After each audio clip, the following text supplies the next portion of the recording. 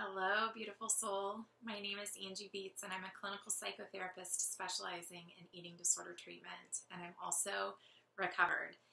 And I wanted to explore with you today the feeling of overwhelm. I know for me personally lately, I have really been struggling with this feeling of just panic, and I know that it's really coming on full force when I have this sensation that there's these hands that are gripping my heart and just squeezing it. I feel like I can't get a full breath. My breathing starts to become really shallow, and my thoughts just go to this place of being completely overwhelmed. And I've noticed that if I take time for what I call the sacred pause, I'm able to drop down to a place inside myself that really is calm and serene and has this sensation that everything is manageable and I don't have to worry or stress so much. And the other day, I was on the internet and I came across this meditation called the Sacred Pause, and it's a 30-minute meditation that's for stress. And I will tell you, my initial thought was, I don't have 30 minutes. And I was like, I'm just going to try it anyway. So I turned it on, and I probably only listened to it for 10 to 12 minutes, but I immediately felt back in alignment, back in my solid self that could see things more clearly. And what I realized was I tend to put everything on the front burner, and it feels like everything is kind of boiling over and overwhelming at the same time, when really there's many things, even if it's, things that I need to take care of tomorrow, there's things that I can put on the back burner, or things that are for next month that I can put on the back burner, or unnecessary worry that really I can take off a burner altogether.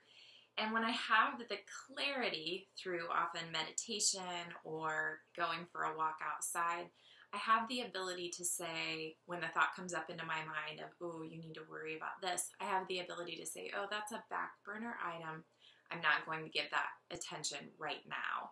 So I'm wondering, what are the strategies you have? What are your ways to drop into the quiet, still part of yourself, to have that sacred pause, to remind yourself that, you're doing it. I have this narrative always that this is too overwhelming and I can't do it. But the reality is I'm managing everything. It's just I get caught in a story of how I'm not.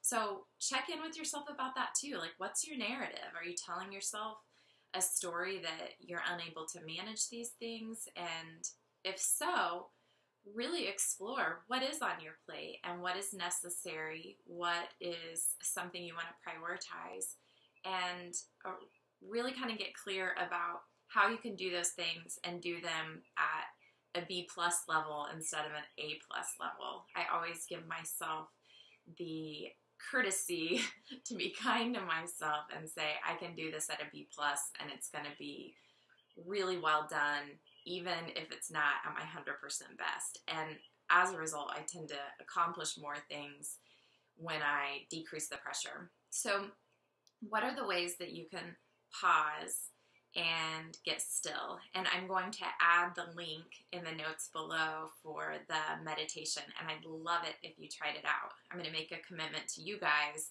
that I'm going to complete the whole 30-minute meditation, because it is just beautiful and really, really helpful. So take some time for the sacred pauses and take care of yourself along the path, and know that